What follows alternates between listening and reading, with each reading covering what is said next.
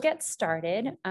Many of you here have already met and are very familiar with Dr. Wendy Chung, who is one of our beloved clinician researcher, geneticists, and much more in terms of being the first person that really wanted to support and encourage starting a Project 8P Foundation and organizing all of our families together. So we're really excited to have her here today and share with us some updated results about what she's learned from talking to a lot of the 8P families so far. And I think a little bit about, what does that mean about our future? So without further ado, Dr. Chung. Thank you so much, Bina. I wish I could be there with you guys, not because I did so much enjoy seeing and meeting many of you in New York, and hopefully the next time when COVID isn't quite as restrictive in traveling, we'll be able to meet up again. So I wanted to give you an update. I hope you can hear me and see me okay. If not, someone just yell at me. But I wanted to give an update in terms of the findings from the Project 8P. And I do want to give credit. Volkan Okur is someone that many of you know and met before, but he really is deserves a lot of the credit, most of the credit, in fact, for this. So are we okay, Bina? Can you hear me okay? We are perfect. Okay, great. So in terms of doing this, the reason why we're doing this is to help you understand this condition better, and in some cases to be able to have some sense of what might be coming ahead in the future, or to explain some of the things that you're seeing. As I'll be talking about, it is complicated, and I'll try and make this as simple as I can, but it is complicated. And so there are some limitations in what I'm going to explain, and whether or not everything I explain sort of is relevant to each of you. You have to be careful as I go through, because there are many sort of subgroups even within the 8P group, and I'll try and make that clearer in just a second. As we're doing this, we are trying to get at the level of understanding which genes are relevant, and this is true actually for families across the 3 different conditions gathered in Colorado, by understanding specifically which genes are, I'm going to use the term driver, but are major contributors to what we're seeing that goes on in the brain and the body, will help us understand ultimately therapeutically where to focus more of our energies. And so that's some of what many of you contributed in terms of being able to understand the exact, we call them breakpoints, but the exact regions on 8P that were involved. And everyone should, just as a small point, everyone should have gotten their results back from those studies if you requested them. And if there's anyone who submitted samples who didn't get results back or didn't understand results, be sure and reach out to me. We'll be glad to go through those with you again. So in doing this, I wanted to give a little bit of information again about the how we got to where we are in terms of the data. Many people signed up either in New York or online. We tried to accommodate people from around the world, so you will see that this is an international registry. And as we did this, we assured ourselves that each person that I'm going to explain and include to you today belonged in this club, because we reviewed their genetic test reports and ensured that they really did have something on 8P. Now, some folks had what we call cytogenetics, or had a karyotype many, many years ago, and may not have had the resolution on chromosome 8P that I'm going to be showing you today. So some people were generous enough to give us another sample, either a blood sample or saliva sample, where we did higher resolution characterization of chromosome 8P, and really were able to define very specifically what the genes and even the DNA segments that were included within either the deletion or duplication.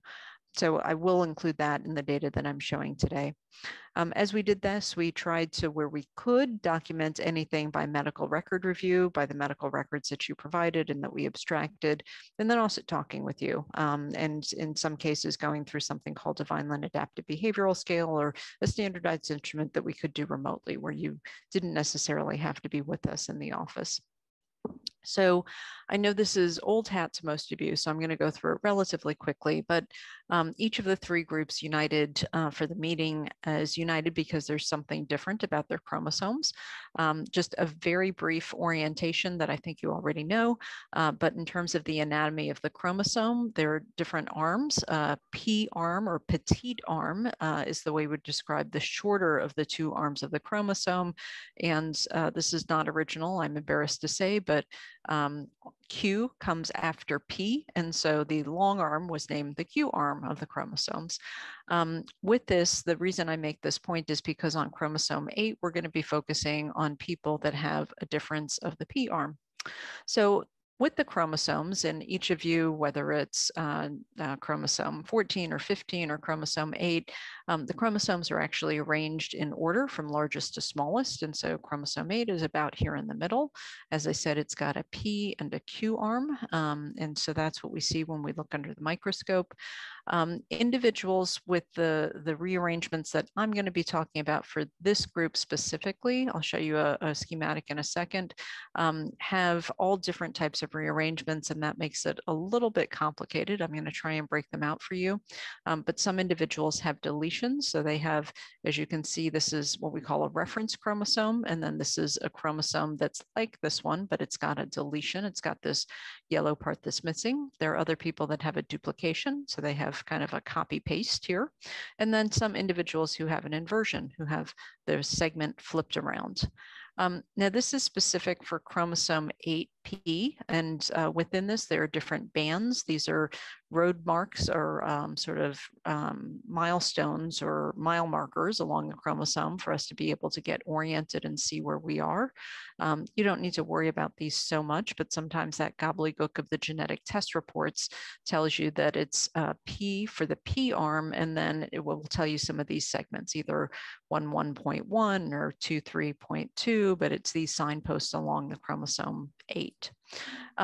For individuals that are the most common of the group that I'm going to talk about, they have a complex rearrangement called an inversion, INV, duplication, DUP, deletion, DEL, 8p, if that isn't a mouthful. Inversion, duplication, deletion, 8p. And what this is that here's again chromosome 8p. Here's this region here. And this region here has been duplicated. So you can see two segments of the blue here. And there's also a deletion. So this red segment here is missing. And if you look carefully at the banding pattern here, you'll see that this part of it is inverted. And so that's why we call it an inversion of a duplication and a deletion for 8p. So that's kind of complicated, but that's what's going on. Now, here's where it gets a little bit more complicated. And for those of you who are listening either in the room or online or even later, you're going to have to be able to now think about your genetic test report and what that tells you about the person with 8p in your family and which one of these subgroups you're a member of, because I'm going to try and present this in parallel so that I can cover as many people as possible. But I might have left someone out if you were a very special, unique person and there weren't as many people in your group for comparison. And so I'm glad to answer questions offline, but that's the way all the rest of the slides are going to be organized. So let me orient you again. So here's chromosome 8p. It's the same chromosome, but it's now lying down. So instead of being standing up, it's now lying down. Within this, I've colored regions. And so for all of these are what we call nucleotides. So this is the region spanning chromosome 8p.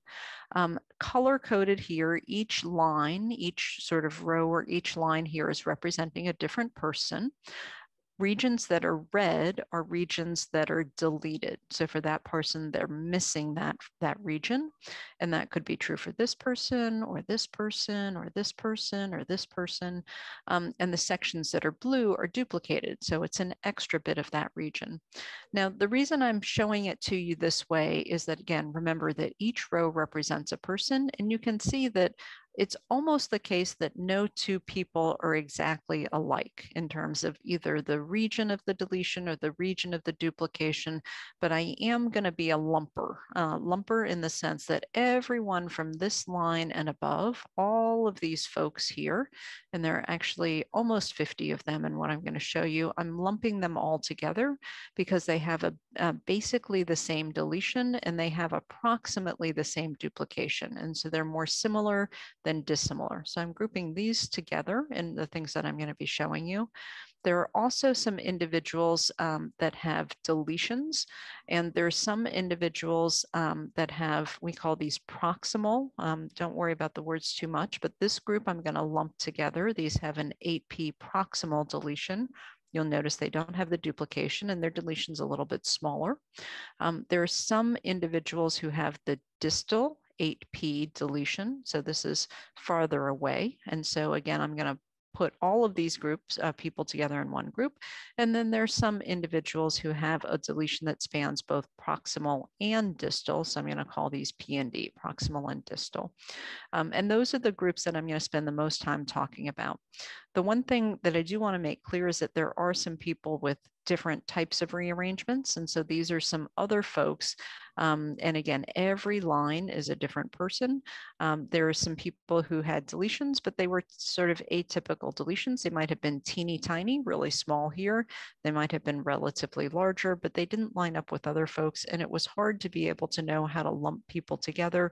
So there are some cases of, I called them right here, 8p other, where I left them out of the analysis because the size of the deletion was really not characteristic of the others, and I didn't feel it was really fair to lump them together. So some people are, like I said, a little bit different and a little bit more unique.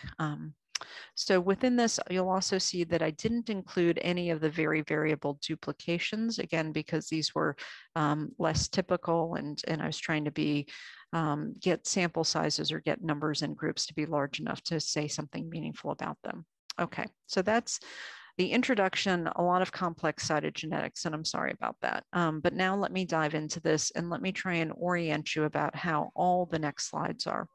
So for each slide, it's based on a particular category of symptoms, and each column here is a different group. So now what you've got to do is in your mind, figure out what column you belong to. And then for each of the slides, focus only on that column. If you want to look at the other columns, that's fine. I have no problem with that. But if you want to try and keep it simple, then focus on just the column that's your condition. So as I said, for those with the inversion, deletion, or duplication, deletion 8p, that first group that I said was most common, you'll always want to focus on this leftmost column here. And then, as I said, if you have the distal deletion, you're here, the proximal and distal deletion, you're here, and the proximal deletion, you're here. Okay, so you're going to look, like I said, through all the next slides of what I'm going to talk about. So number one is I'm showing you the N equals, tells you how many people are in each of those groups. So for this inversion, duplication, deletion, we've got a pretty robust group of almost 50 people. That's great. I feel confident in what we're saying about those numbers. On the other hand, you'll see with some of these other groups, the numbers are smaller because these are less common. Doesn't mean there's anything wrong with them or anything else. They're just less common. And so with that, we only have 4, for instance, for the deletion 8p distal. And so just appreciate that there might be individuals who don't fit this particular mold for these 4 individuals because it's only 4 individuals. So just appreciate that. Another limitation in terms of this is that this is mostly a description of individuals who are children. I don't have, unlike, even though, as Bino was saying, we do have some older individuals in the community, some heroes who are in their 30s, 40s, even older than that. Most individuals who are in our community who participated are still children. So as an example, the average age, about 7 years of age, older here, and a variety or range of ages. And I'm showing you again here, sort of this last row here, the range from the youngest to just under a year of age to the oldest, about 27 years of age. So again, just appreciate that there might be some things that happen when you're in your 40s, 50s, 60s that maybe we haven't represented here. Okay, so one common issue is with growth, and I won't go through this particular slide in too much detail because I don't think it's so important, but you told us, you went back to your baby books and you told us how much your baby weighed when they were born, or how much your child weighed when they were born, the length, the head circumference, and in general, people, some people tended to be on the slightly smaller side, but not teeny tiny. And I won't go through all of the other details because that's kind of been there, done that. More importantly, though, is as individuals are growing up, there are still some challenges in terms of either growth issues or in certain cases, endocrine issues or hormone issues. It's not, I would say, you know, a life-threatening issue, but just in terms of understanding where it comes from, because sometimes people get worried if they're on the shorter side or on the heavier side. We do have within each of the groups, again, remember to look at your column, anywhere between about 10 to 25% of individuals who are short, and not just on the shorter side, but meaningfully short. We also have a good group of individuals, and I'd say I've experienced this quite a bit, a good group of individuals who have trouble with gaining weight. They tend to be skinnier. And again, this is part of the condition. So I don't want people to get overly nervous that, you know, their child is wasting away or anything like that. For some of the individuals, and again, remember that these two groups tended to have older individuals. And so this may be a difference over the life course, that they had more individuals who were heavier. I will also say these numbers are not unlike the rest of the United States population. So I'm not necessarily pointing fingers saying that they're obese. They're just like the rest of Americans in terms of that. And that, as I said, maybe because they were older as well. Okay, so most of the features that we see are, I'm going to describe as above the shoulders. So I think of these as the brain and behavior. And what I've done for each of these other, again, each column, I've taken the sum for the first line of all the features of neurological findings. So 90%, the vast majority of individuals, 75, 192% have some sort of neurological findings. Or for seizures, again, about 50%, for instance, of individuals with inversion Dup-Del 8P have had some sort of seizures. And then I started breaking it down: low muscle tone, high muscle tone, not being so coordinated, being clumsy in terms of walking, running, hopping, skipping, jumping, larger head size, smaller head size. And then when it comes to the seizure type, something that can just look like staring off into space, what we call absent seizures. Important to me to highlight this for you because this is actually over a third of the individuals, and these can sometimes be difficult to diagnose and can be missed. And so really oftentimes it's only when we put on the EEG or the electroencephalogram, and especially when we have the video watching at those times and we can see someone spacing out and seeing at the same time that the electrical waves are showing us that there's a seizure, that we can make that diagnosis. But these can be a variety of other types. It can also be sort of jerking types of seizures, or what we call tonic-clonic seizures, or abnormal EEGs in general, again, seen in about half of people. Across the different conditions, just appreciate that, again, the frequency is lower, but importantly, if there are seizures present, really important to treat them because they can otherwise result in, I think of it as an electrical storm in your brain, where it's hard to be able to think straight, literally, if you're having seizures all the time. And so that impedes learning and impedes being able to really make gains from a developmental point of view. I won't go into it in too much detail, but many individuals also had MRIs, or magnetic resonance imaging of the brain, to be able to see inside the head to see what was going on. We did see several different things: the connection between the right and the left side of the brain, what we call the corpus callosum, oftentimes a little bit thinner, but still usually having a connection between the right and the left side of the brain.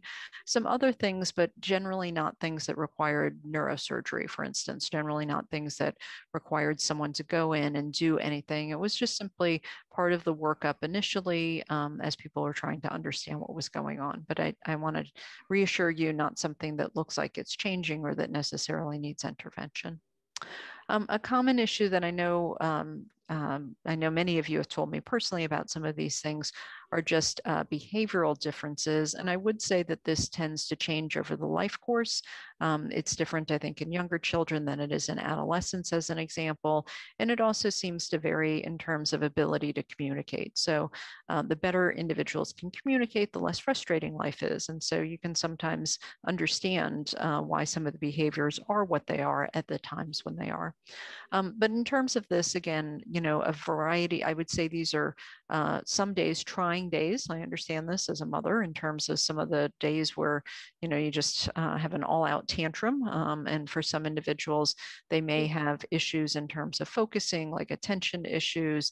Not as frequent as some other conditions that I see, but autism can be a part of this, or autistic-like behaviors.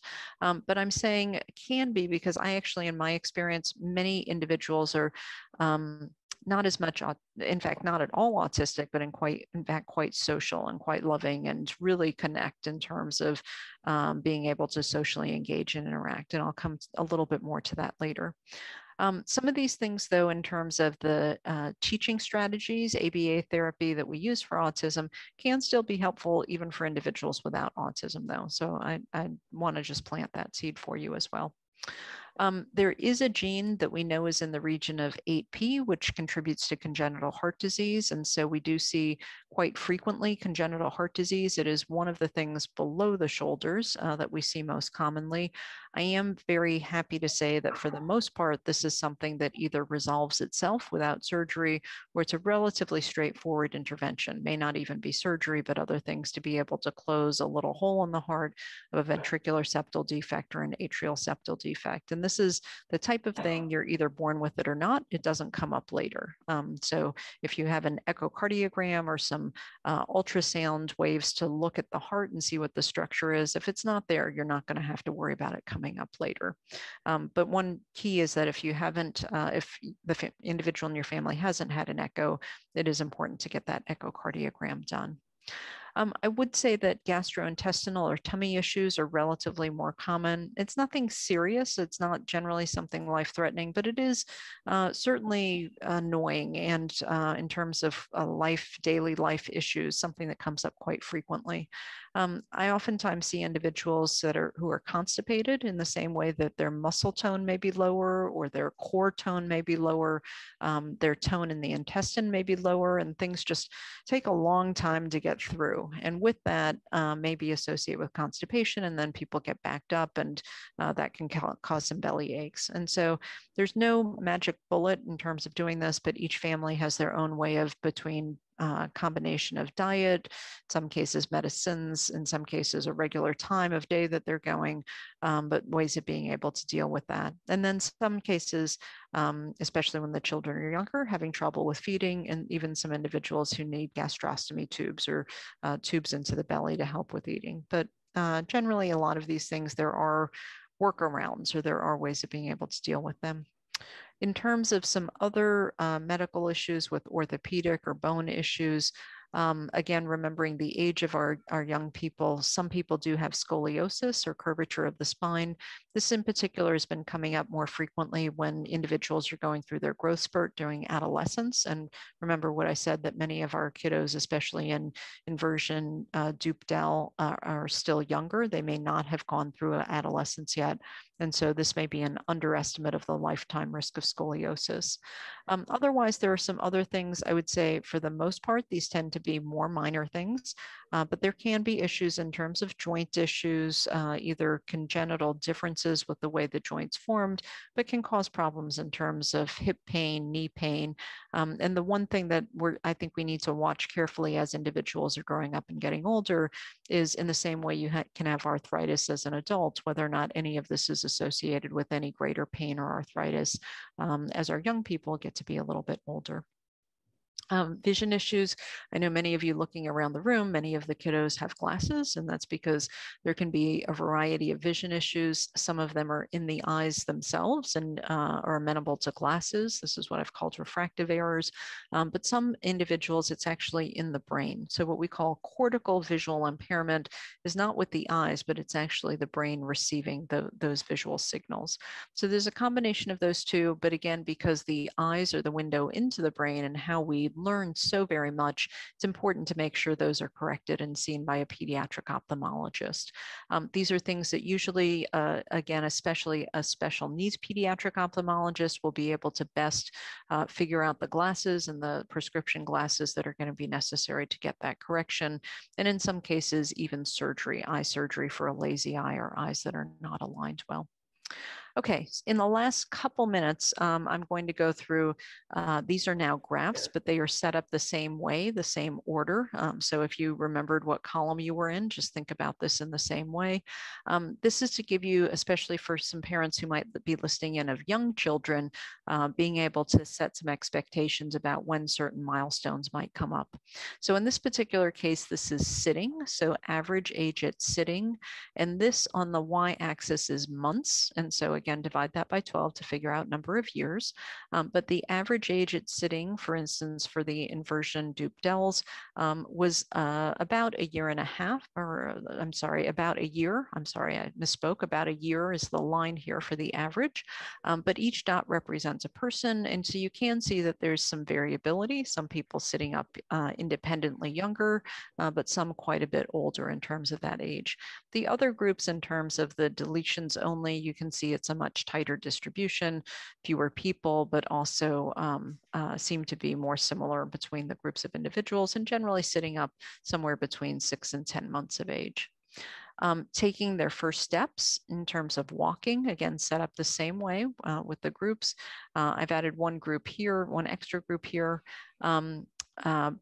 to mainly show individuals who were not yet walking and to show their current age. So these are individuals with these two groups that are in the inversion Dupe-Dell. These individuals have not yet started walking, but these individuals, when they had started walking, on average, they were starting to walk between about 3.5 or almost 4 years of age. You can see that some people aren't walking yet because they're younger than that. There are also, a few people who are a little bit older than that who haven't started walking yet, but hopefully will be able to achieve that milestone. And then again, for the other groups, as I said, oftentimes about a little bit older, but about 12 months of age. For talking or first words, again, separated out in the same way. So the inversion Dupe-Dell group split out between those who have not yet started talking with their first words versus those who have started. Then again, in terms of being able to see when individuals had started talking, it's about 2 years of age for those who have started talking, and for those who haven't, in part because they're young, but also some individuals who are a little bit older who haven't yet started talking. And again, for the other groups, you can see that they were on average younger when they started talking. So the last slide, or second to the last slide I'm going to go over is this measure that I called the Vineland Behavioral Scale. So this is for parents to be able to give us some observations in a standardized way about what they're seeing in their child. Again, it's divided out within the same 4 groups that I described before, and each one of these different colors is a different domain within the Vinelands. Within this, you can see that we have different scores, and don't worry so much about the absolute numbers on the scores. What I think is more helpful to see is the different areas of strength and weakness. So as I was saying before, for the group with the inversion Dupe-Dell, one of the areas of strength is really socialization. So unlike, for instance, autism, as I was describing before, it's actually an area of relative strength in terms of being able to connect with individuals, socialize. And to the extent that I think it's maybe not perfect, in part it's because communication skills. So this sort of darker gray here, communication is more challenging. And as you can imagine, if you can't talk with someone, it's harder to connect with them. On the other hand, another area where they're relatively stronger is motor skills. Certainly, I'm still not saying it's normal, but relatively stronger. And then also daily living skills, but challenges in all the areas, but again, a strength in social. As opposed to individuals with the proximal deletion, they tend to be relatively similar across different domains, although motor, which is walking, running, skipping, jumping, things like that, tend to be relatively stronger. And again, with the other 2 groups, the distal deletion in particular tends to be a little bit stronger than, not surprisingly, the individuals missing parts of both the proximal and the deletion regions.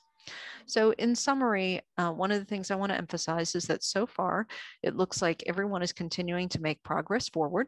Admittedly, it's slower, but not stagnating, not falling back, not deteriorating, not declining. So I think that's really reassurance. What I've been seeing personally is that some of the younger children, as they're diagnosed younger and starting into therapies earlier and having a better sense of what therapies are working, I think are definitely learning from all of the older folks in terms of being able to hopefully get on the right track sooner. So I'm seeing some of the young ones doing really much better than I saw with some of the older individuals. So I think we've got a lot to learn from each other is the good thing. I will say that there's a warning that some of the individuals who had very, very small deletions or duplications in the series that we saw, we did see a few individuals that were pretty severely impacted. And I have a hypothesis. I don't know if this is true yet or not, but some of those individuals may have another diagnosis. So they may have, I sometimes call it a dual diagnosis, and they may truly have what's going on with chromosome 8p. I'm not denying that, but there may be something else that's going on as well, whether it's genetic, something else that might be seen with some sort of other genetic test, or whether it's a completely different indication, different reason, an infection, a trauma, something else that was going on. But there might be something besides just chromosome 8p. So as I said, I hope this is giving you some guidance. For the most part, I think kids are getting good inventories when they're little, and people, can cross things off the list and not have to worry about them in the future. But the main challenge has been for kids with education. And I know COVID has made it that much harder for individuals in some cases to get the resources they need to. So I'm looking forward to the time of getting back to normal and hopefully getting our kiddos back on track and into their therapies. So I'll be able to stop there and take questions if we have time. And if we don't have time, I'm glad to answer questions by email. We have a few minutes, so it's still a small group. There's a microphone so that Wendy can hear you guys. I know you have questions. I'm looking at you, Laura. Oh, there, Amber. Is this data, are we going to be able to see this data in a downloadable spreadsheet or slideshow? So you will be able to see the data. I'm certainly happy to share the exact slides that I've shown you. And then the other thing is that this is going to be published in a medical journal called Genetics in Medicine. And what I'll be glad to do, don't tell the publishers this, but anyway, you guys will get a copy of this, and we won't break any copyright laws, but we'll make sure everyone gets a copy of this, and you can have all the supplemental tables and everything else that's there. And importantly, be sure to take this to your doctors, your providers, so that they can also get smart about this and be able to use the information.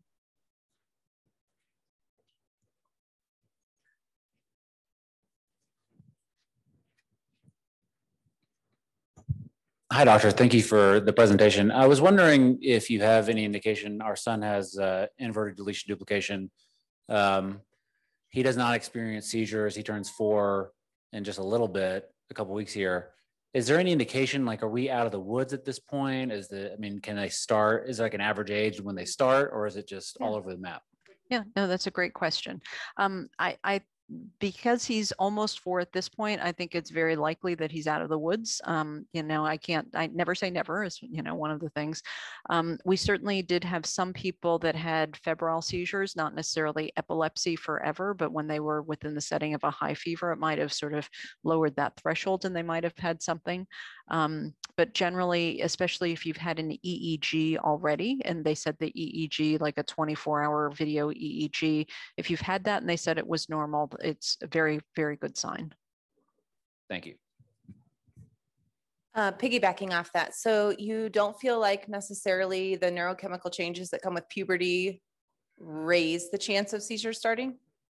So there are the limitations, as I said, of our cohort or our group being on the younger side. So I can't say for sure that, it's never going to happen.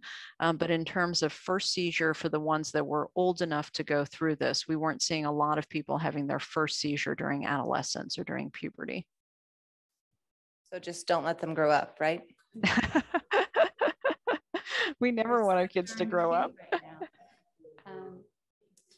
One of the other questions that came up earlier when we saw, and we seen a presentation by another geneticist that was a little bit more broad and not specific to 8P. 8P has a very large region in terms of number of genes. And the comparison was to a Down syndrome, where you have a third copy of an entire chromosome. But in comparison, don't necessarily see the severity of the intellectual disability in Down versus AP. And so is the number of genes or the volume indicative of what we're saying, as like penetrant or dosage or genetically rich? So those are good questions. So I'll try and make the analogy. It's not just size that matters, but it's also sort of population density, if you will. So I'll give you the analogy. So you guys are out in beautiful Colorado, and I'm back here in Manhattan. And within this, I'm in a very densely populated area. So I hope this doesn't happen. But if a bomb were to go off, where I'm sitting, we would end up there'd be a lot of casualties because we have a lot of people in a very small area. And where you guys are, and again, hopefully nothing like this ever happens, but it wouldn't have as much sort of collateral damage. And so sometimes I think of the same thing in terms of the gene density along chromosomes. And then there's something that we call how much it tolerates either having extra or one less copy of the gene. And so there's some genes that they don't matter. As long as they have one copy, it doesn't matter, but they could have 1, 2, or 3. Other genes are very, very exquisitely sensitive, dosage sensitive to whether it's too much or too little.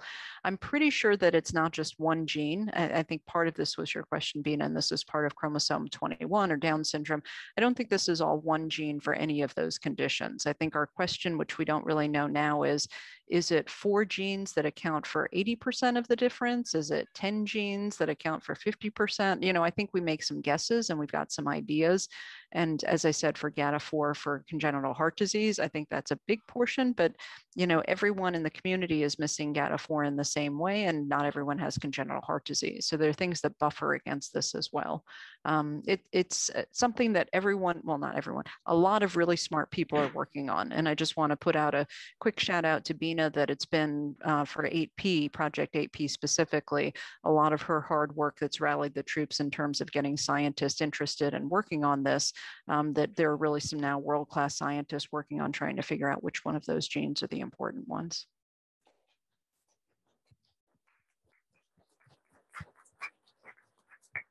Thank you, everyone. Wendy, we do have some clinician researchers here. I don't know if any of you had questions about the paper. We can pass the mic, no pressure at all. No, we're just excited to see it. You're just excited to read the paper. Yeah, I think so. I think we're all very excited about that.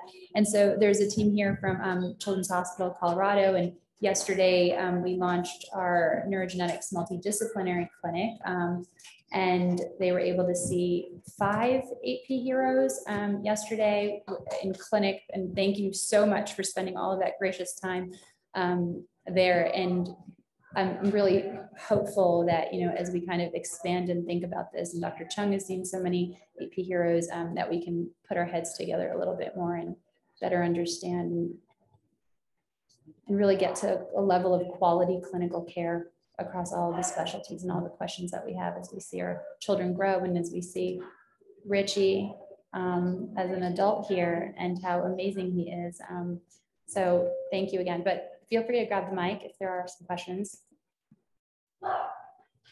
Okay, we'll pass on that, Wendy. Okay. Yeah, but thank you so much for your time. We're just really looking forward to it. Oh yeah, one more question. Great, from a parent. Mm-hmm. Thank you so much for. Can you hear, Wendy? You might have to repeat the question. Okay, hold on. We're going to pass the mic. Yeah. Thanks. Hi, Dr. Chung. Thank you so much for the presentation and information. I guess one thing I've been wondering about is there's these layers of people we know about with AP chromosomal differences, right? There's people who have found the foundation and we're able to connect this way. There's people who might have the diagnosis and not connected, and then there's people who like